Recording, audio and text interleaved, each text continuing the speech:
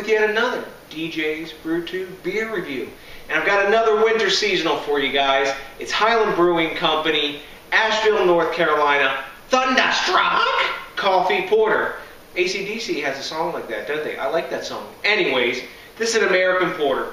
5.9% ABV, 26 IBUs. They use 4 malts and 4 hops in this beer, and they use 1.5 pounds of coffee per barrel, and they're using Dynamite coffee, which is a local, organically produced, fair trade coffee. Damn. Highland Brewing Company is one of the older breweries in Asheville, North Carolina. I think they're one of the first. They're one of the older craft breweries in the United States. They started in the 1990s. Boy, you're getting tongue-tied there. That's a lot. That must mean I'm ready for a beer, guys. If I'm getting tongue-tied, that means it's time for me to drink so I can chillax. So anyways, enough BS on this one. Highland Brewing Company, let's get the cap popped on it. Boom. Right off the top.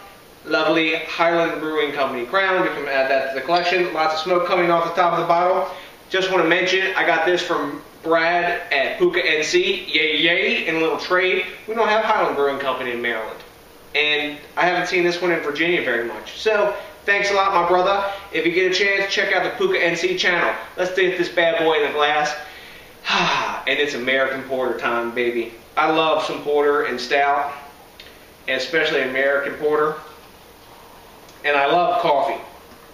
So, if this has got all that stuff going on, I'm going to be a happy freaking camper. Wow, headzilla. Here we go. It's not a completely black beer. It's a really, really dark brown. And as you can see by the head, it's a really deep mocha head. We'll put this up to the camera for you so you can see it better. Lovely looking beer. It is pretty black. There's just a tiniest bit of ruby on the edges, but it's nearly black.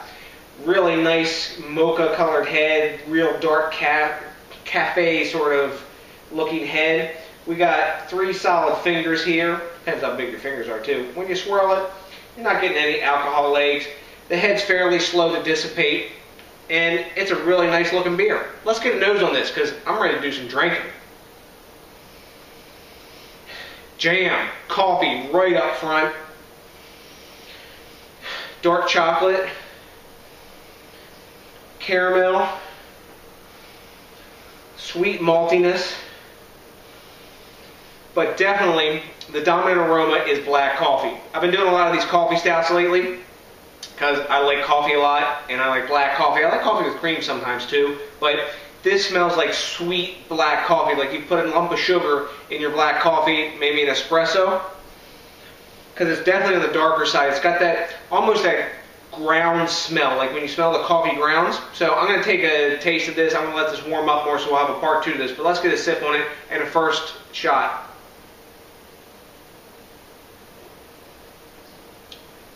Wow.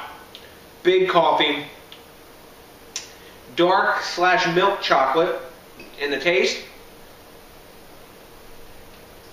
And a bit of caramel as well.